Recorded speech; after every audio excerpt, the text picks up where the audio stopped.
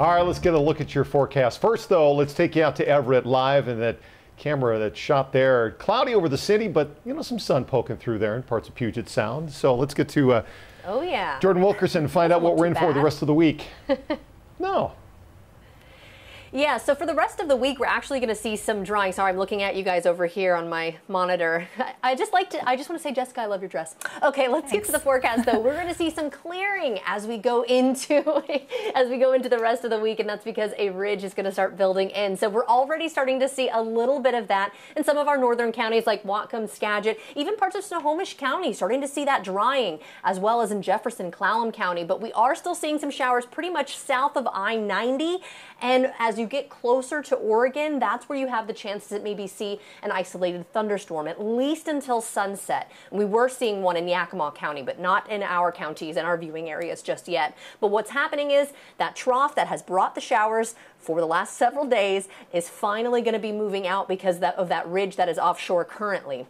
So that will help to push everything to the east, and then we'll get the benefits of that ridge. So there is that area of low pressure and the trough that it's sitting in. That will continue to get nudged to the east as that ridge builds in. That ridge is going to keep us drier and warmer for a few days. It's not going to be that long lasting. We're not back into summer-like weather just yet, but we're getting closer. So that's exciting because summer starts officially on Saturday. But notice what's happening as we go forward with that ridge building in. We're going to notice our temperatures warming each day. And then, like I said, we're going to start drying out and seeing more sunshine. So tomorrow we expect our highs to be right around 70 degrees, mid 70s to upper 70s Thursday and Friday with lots more sunshine. And remember, we had you closer to 80 on Saturday for the first day of summer.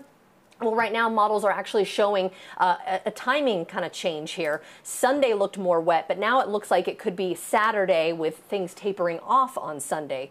So right now, we're just going to kind of keep you posted that there could be a chance for showers on Saturday, but we will keep you posted because things can always change. We're several days out. All right, temperatures outside right now are warmer than this time yesterday, so we're already starting to see that. Upper 50s to upper 60s, upper 50s like in Oak Harbor and upper 60s like in Seattle. So we're already close to 70 today for a lot of you actually in the Central and South Sound.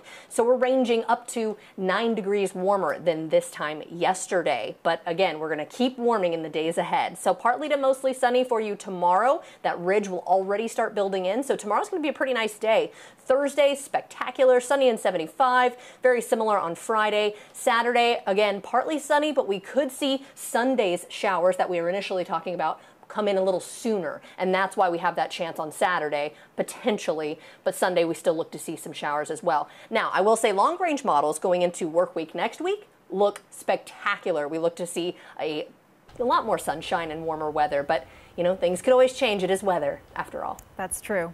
Jordan, thank you for the forecast and the compliment. Appreciate it.